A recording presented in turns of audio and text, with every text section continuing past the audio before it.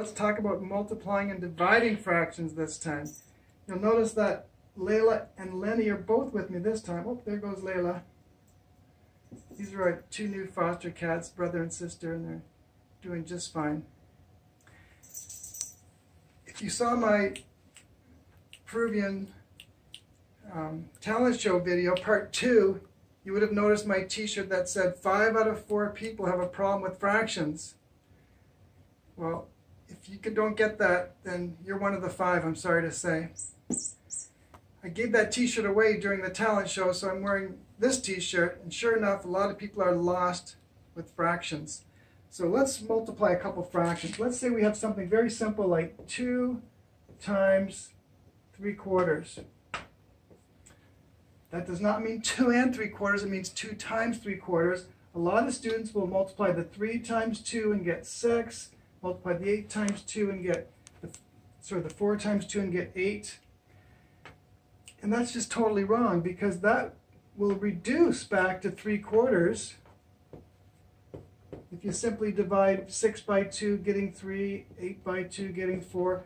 But how can 2 times 3/4 also be 3/4? That's not possible. So this is wrong. That's not what you want to do. Think of it as 2 over 1 times 3/4. And then simply multiply the top numbers, you get 6. Multiply the bottom numbers, you get 4.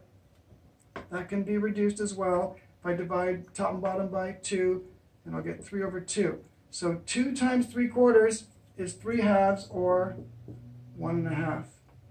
That's the proper way to multiply fractions. Now let's take something a little bit more complicated. Let's say we have 2/5 times 3/4. Before we work that out, what does that mean? Well, in math, multiplication can be thought of as of. We want 2/5 of 3/4. What's 2/5 of 3/4? Well, it's less than half of 3/4, so it's less than 2/4. It's probably between 1 and 2/4. Let's work it out. Before we do any cancellation, let's just multiply the top numbers, multiply the bottom numbers. That's how we got this up here. And then we notice that can be reduced because you can divide 6 and 20 both by 2. If I divide by 2, I'll get 3 over 10. So 2/5 of 3/4 is 3/10. No one's going to guess that unless you're a genius and unless you're psychic, so it's better to work it out. Now I could have made it a little bit easier if before multiplying I reduced some of these numbers. Anything on the top can reduce with anything on the bottom. 2 goes into itself once and goes into 4 twice. So if I do that reducing first, I can then multiply 1 times 3 and get 3, 5 times 2 and get 10. I recommend reducing first, like I did here, because then you avoid bigger numbers. These aren't terribly big numbers, but sometimes they can get really big. Okay, let's look at one more example here. Let's say I'm dividing. So let's say I have 12 over 19 divided into, let's say we have 36 over 38. Now I've chosen numbers that in this case can be reduced, but I'm not going to reduce it. How do we divide those numbers? How many of these go into that? Again, you're not going to guess that. You have to calculate it.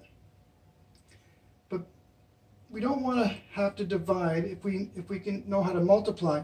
So let me show you how we can divide in another way. Let's say I have 8 divided by 4. Well, we all know that's 2.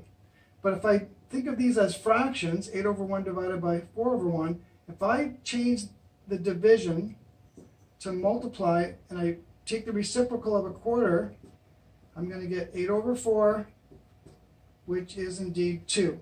Or I can cancel 4 into 8 twice and I'll still get 2. So the point is, we can divide by instead multiplying by the reciprocal.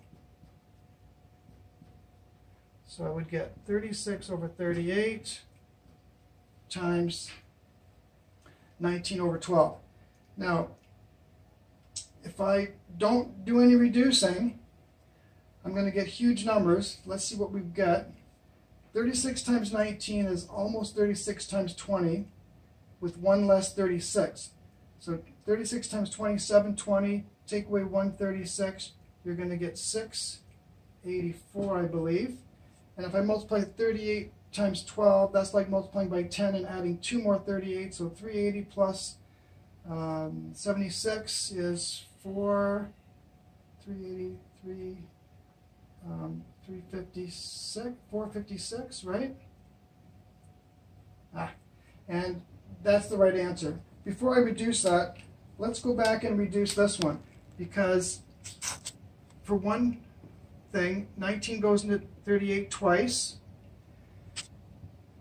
6 goes into 12 twice, and it goes into 36 6 times, and then this 2 goes into that 6 3 times, so goodness, it looks like 3 over 2. If I didn't make any mistakes over here.